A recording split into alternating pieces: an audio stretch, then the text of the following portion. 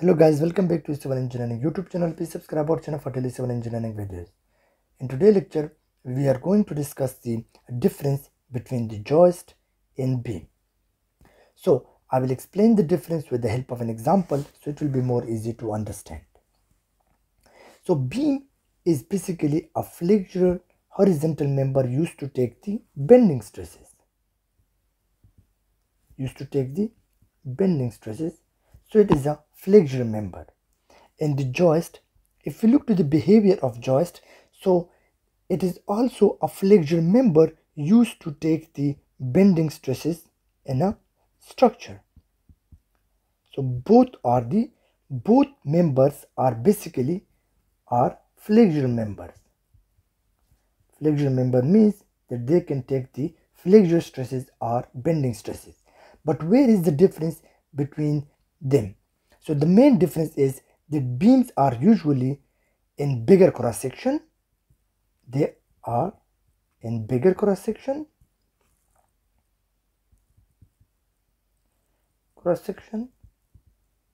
while joists are mainly in smaller cross section. So how? So let me take this a slab. We see here a slab. This is a slab basically. And here we see the 4 columns are provided in order to take the load from the slab and to transfer it to the foundation. So now the joists are provided along the length of the slab here in small numbers, for example like in this case, in this way.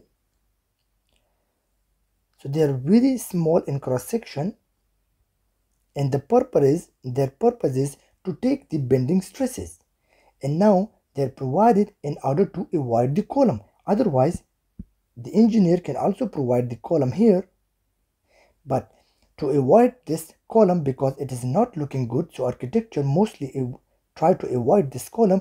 So in order to avoid this type of column in the middle of the slab, what we do, or in the middle of the hall, what the engineers do, they provide small beams along the length of the slab. So now these small beams are known as the joist. They are very small in cross section, so their behavior is same as like beams, but they are small in cross section. I just want to delete here the column. Now the beam is a big member and is provided here in the middle of the slab to transfer all the load from the small joist into the big beam. So this is provided here in the middle. This is known as the beam, which transfer the load from the joist, take the load from the slab, joist, and then into the other beams. So now if I look to the load transfer mechanism, how the load transfer mechanism will take place here. So basically first the load is acting on the slab, and then from slab the load goes to the joists, small cross section members, and then from joist the load is transferred to the beam. You see here from the load then transferred into the beam here, this horizontal member, and then this beam transferred the load here. This beam transferred the load here to this beam, to this beam, to the inner beam, to the outer beam. So, and then this load is transferred here to the columns, here to the 4 columns, and then the load is transferred to the column, and then from column the load is transferred to the footing or foundation. So here are different kind of footings depending on the design. For example, it might be a single footing, individual footing, isolated footing, or strip footing, or maybe pile foundation. It depends on the load acting on the column or the bearing capacity of the soil. So this is the load transfer mechanism in which the load is transferred from the joist to the beam. So I just want to mention here that the load is transferred from the joist to the beam.